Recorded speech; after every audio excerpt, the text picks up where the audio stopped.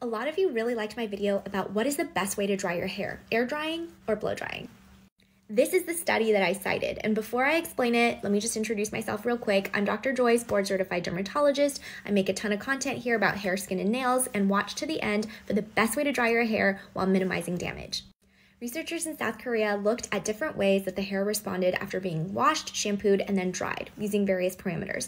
Dried either air drying or with blow dryers and at 5, 10, or 15 centimeters away from the head, as well as different temperatures. They then used electron microscopy to really look at the hair shaft as well as the cell membrane complex to see if there was any damage. As you might have guessed, blow drying caused damage to the hair shaft, so the outer portion of the hair. You can see here longitudinal cracks outside of the hair shaft, and these cracks and the damage got worse as the temperature of the blow dryer was increased. Of note, no lifting and no cracks were seen in the treatment groups that were air dried.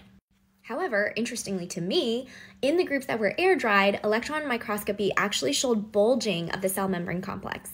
This result is surprising because who knew that air drying would be so damaging? Turns out that a certain part of your hair shaft swells in response to water. So the more time your hair is exposed to water, such as during air drying, the more damage it can sustain.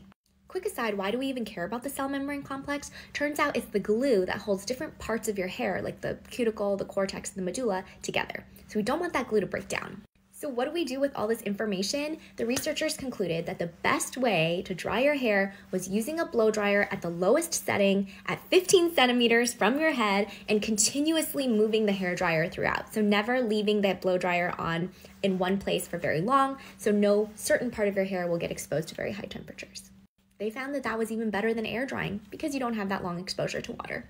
A lot of people had all sorts of feelings about this study, so feel free to sound off in the comments and I'll try to make response videos as quickly as I can.